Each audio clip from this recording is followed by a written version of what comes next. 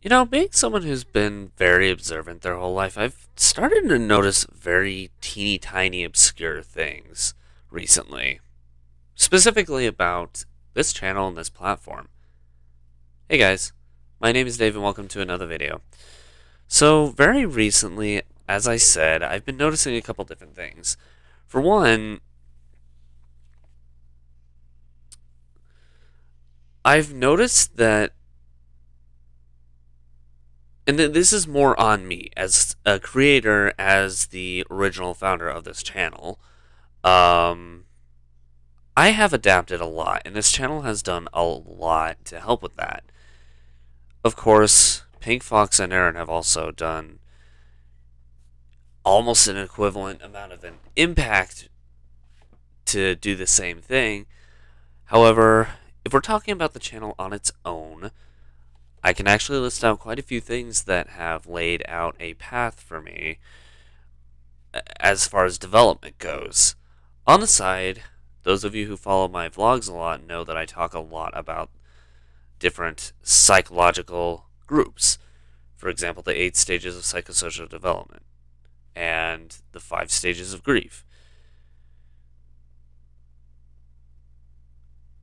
That kind of psychology is what helps me observe and realize like the kind of development that I've gone through over the past, I think it's been about 4 years since the start of this. What was the first video? Actually, I might not even have that on here anymore. I'm looking it up. Filter. Oh, duh. Wow. March 2nd, 2017, and that actually was the first video. Holy crap. I was wrong about what I claimed. I have owned this channel for a long time, and thinking back, I've noticed a development and change in attitude over a lot of different things. One thing still stands since the beginning, and that this channel was always originally supposed to be just a hobby. With the amount of progression we've been getting recently, I'm starting to treat it more like a job because of the fact that it's not particularly finances or anything like that. I do not get paid for this as of this recording at all. But I treat it like a job because I feel like with how far I've come into this, and with the addition of Pink Fox and Aaron as well, I feel like this channel should be treated a lot more professionally. So, yes, you'll see goof offs a lot because, it's still, in a sense, a hobby. It's still, something that I cherish personally. You're going to see a lot of goof offs, but you're also going to see a lot more professionalism compared to how it started. Like, the very first video on this channel was called Facts with Francis. Yes, the character Francis has existed since the very beginning, which is weird to think about. But it was also a very cringe-worthy video, if I'm being realistic here. Either way around, March 2nd, 2017 was the very first upload on this channel, and it was originally supposed to be a let's play of an attempted let's play of the board game. Yeah, not a video game, the board game Risk. I was in my bedroom at the time and it just wasn't going well, so I was like, figure something out, figure something to do.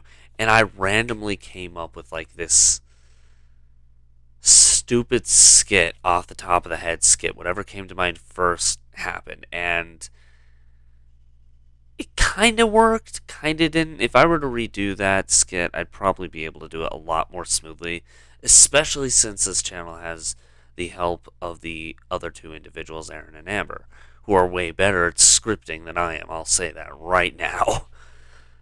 However, just looking at like the adaptation between videos,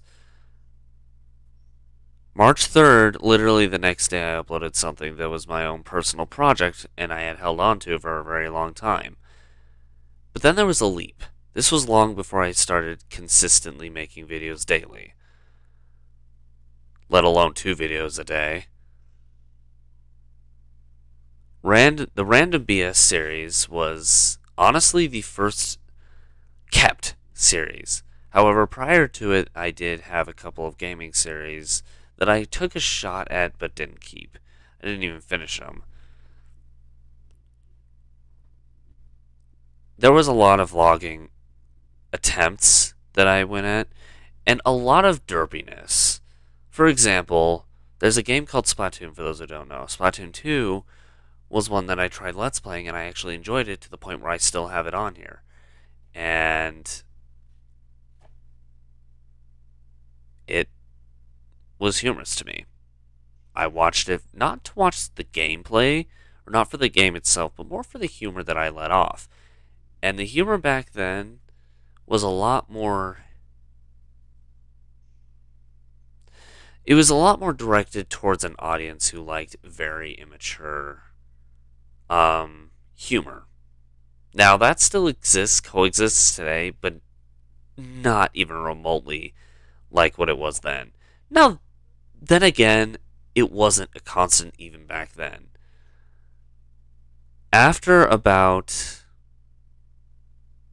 I've noticed, though, that I'm not going to go through the entire history of the channel. That'll be saved for a way distant future when I also include a more leveled layout of my own personal life. However, I have noticed that over time, over the past 5 years actually, holy crap, over the past 5 years, the development of the humor on this channel and my personal development on the side as well has completely shifted. Am I happy about it? Am I satisfied with the adaptation? Well, to be honest, yeah. I probably would still be in the first apartment I was in, originally living in, and I probably would be putting up with a completely different crowd, and I use the term putting up very lightly, but I probably would be if it wasn't for the amount of change that happened to me within literally a 5-year time period. The change has been so drastic, and it's in reality, of course, because for those who know me well enough, my real life mental state I let show on this channel. I mean, for heaven's sake, I think as of this recording, it was about maybe a year ago, maybe a bit more, where I would legitimately...